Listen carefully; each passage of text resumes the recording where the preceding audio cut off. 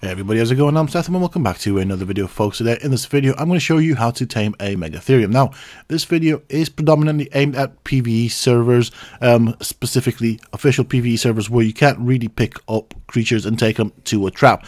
So for the Megatherium, you will want to have the superior kibble, as that is what it likes, so that is right there.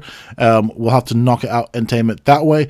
You will also need a saddle to ride it. It is a rideable creature, and of course to craft the saddle, I'll show you the requirements both from the level perspective as well as materials.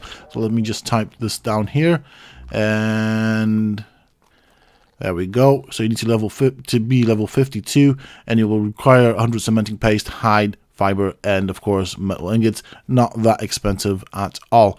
Now let's get into what you will need to do in order to tame it. As I said, I'm referring to official PvE servers.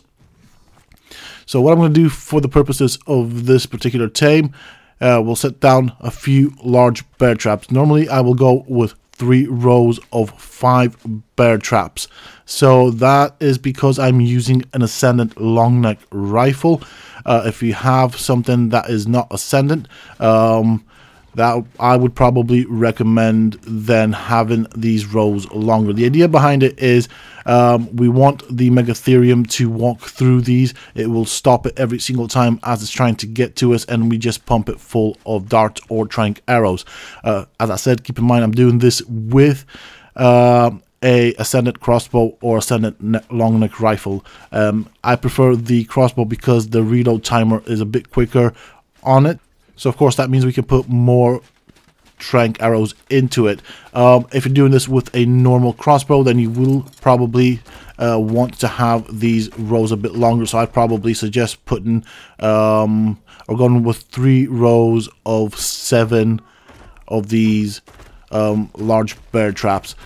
They are fairly cheap to craft. The reason we're doing this is because I've tried various ways of kiting it into a trap. Sadly, the Megatherium, due to the AI changes, will not want to go into a trap. The moment the AI detects that there is a structure, it will want to run around it. So for that reason, we're basically going to have to use this method. We're basically going to get it to walk through the traps. The reason we want to do it in a line is because, as you will see, there we go, it'll go into one. As it tries to get to us, it'll then go into the next one. And as I said, with the crossbow, the reload timer actually is quicker than with the long neck rifle, therefore we can put more trank arrows into it.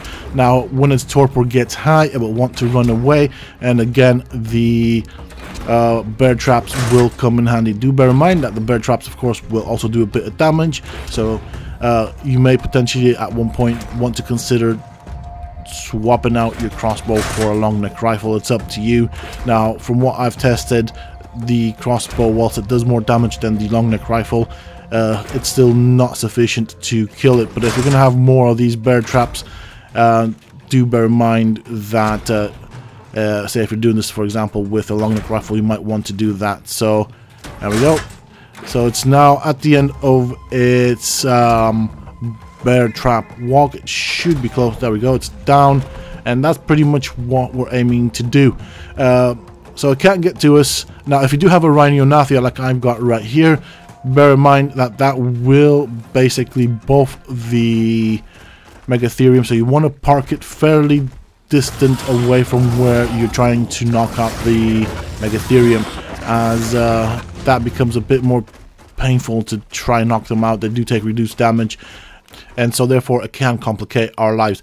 Now I've gone with 3 rows because, as you saw in this video, I try and get it to come down the middle, just in case it wants to move to the right or the left. It's got still traps on either side of it. Obviously when you're done with them, just get rid of the traps. As I said, they are not that expensive to craft, so definitely the best way of trapping a Megatherium, at least as far as PvE goes. In PvP you can just pick it up, drop it into a trap and do it that way. Sadly PvE works a bit differently than PvP. So once it's knocked out, just put the kibble in it. It does like the superior kibble, and wait for it to tame up. Also keep your eyes on the environment. They do like to spawn in the redwood forest, which is fairly dangerous. There we go. Eventually, with a bit of patience, you will have yourself a Megatherium. And remember to take the kibble out of its inventory so it doesn't eat it, and then take it back to your base and have a bit of fun with it.